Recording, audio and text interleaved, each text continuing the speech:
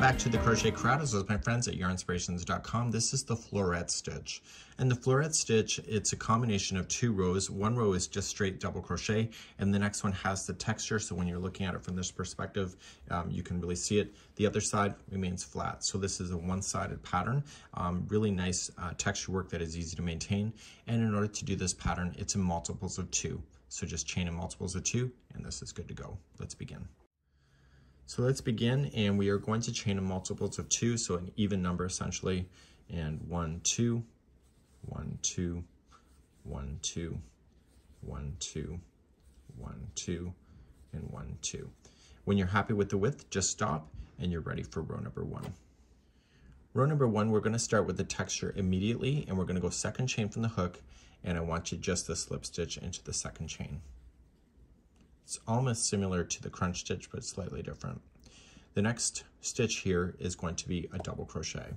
So the slip stitch combination with the double crochet is going to force that to bend over, and it bends over towards the back of the project that you're seeing here. So in actual fact, you're looking at the wrong side right at this time. So we're going to slip in the next chain and then double crochet in the next. And you're going to notice this texture is going to immediately appear on the other side of the work. So it's going to be a slip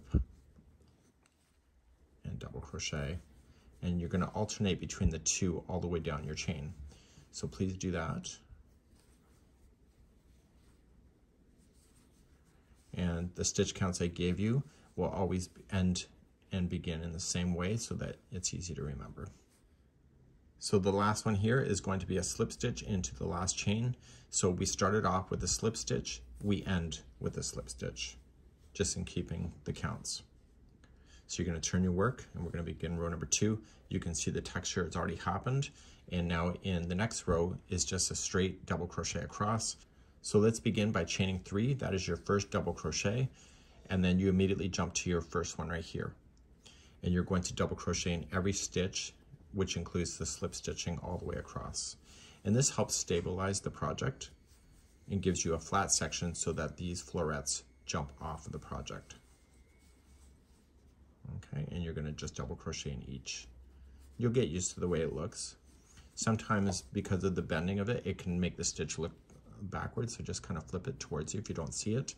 I've been experienced enough that I can trust that it's there, so I don't really have to look too hard for that, but you may have to depending on your skill level. And if you're not there yet, you will get there eventually. So you're just going to double crochet yourself all the way across, and the slip stitch is going to be the very last stitch when you get there, right here. Okay, so that you can see that it made it nice and flat, and so you got a jumping off section and a flat. So when you turn your work around to do the next row, you're back to the floret stitch, and we start again by just chaining 1 and slip stitch into the first one, and then alternate between the double and the slip stitch. Sorry, I'm stumbling a bit. So then the first one was a double, this is a slip, and then it's a double and slip and double, slip, double, slip, and double. And in the turning chain, it should be a slip stitch.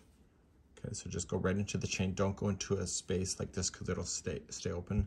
So make sure you go right into the chain work, and therefore that's gonna stay like that. You'll always see in double crochet that there's always a little gap at the end. That's just normal, and that's just a part of the experience. So turning your work, you chain 3, and then you start double crocheting across the top again, and then you turn your work back, and then you do the florets again. And you keep doing that, so make sure that you end on the ending of a floret row, and therefore you'll have florets not only on this edge, but on the opposite edge. And it's just consisting of 2 rows to be able to do this. This is the floret stitch, and it's a really great idea for adding that little bit of texture and maybe keeping yourself interested in the project a lot longer. And with the double crochets that are between the florets, the project won't take as long to grow out as other stitches in textures just like this. And that's it. So just turn your work, add more florets, and therefore that would be the ending of that. We hope you enjoy. And this is the Floret Stitch.